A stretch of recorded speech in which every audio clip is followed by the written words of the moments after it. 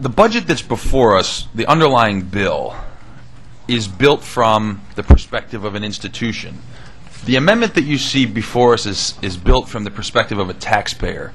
You know, especially those of us who have been around this building for a long time, we can figure out, if we look at every line item in the budget, we associate sort of in the back of our minds a lobbyist or a staff person or an advocate with every line item. We know that such and such a line item, oh yeah, I know John Smith, he works at that department, or I know Joe Jones, and he's a lobbyist that represents that particular area of our budget.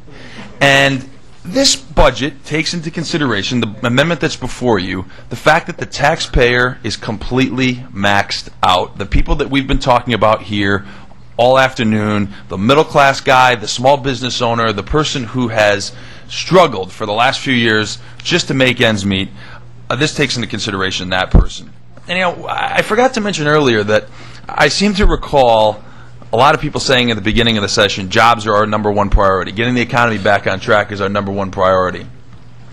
We heard a lot of people say, you know, there's going to have to be a combination of spending cuts and tax increases and borrowing to get out of this budget deficit that we're in. And you know what, folks? There's been a lot of tax increases in the last few years. We've done a lot of borrowing to pay for operating expenses. Guess what we haven't done? There hasn't been a lot of spending cuts.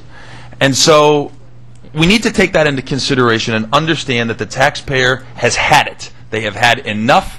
They say to us all the time, you're going to raise our taxes, but you're still going to spend money, spend my tax dollars on your political campaigns? You're still going to buy bumper stickers and TV ads and Dunkin' Donuts coffee, but you're going to raise my income tax? You're going to continue to fund programs like teaching people how to use their food stamps, but you're going to raise my sales tax?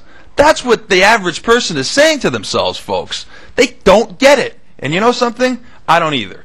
This is a budget that we have put forth here that does not raise taxes, not one single tax on any business or individual throughout the state of Connecticut. This is a budget that flat funds municipal aid, that gives our cities and towns the same amount of money that they got last year. This is a budget that responsibly cuts spending but preserves our social safety net, and this amendment is being offered over in the spending committee right now, or it will be this afternoon if it hasn't been already.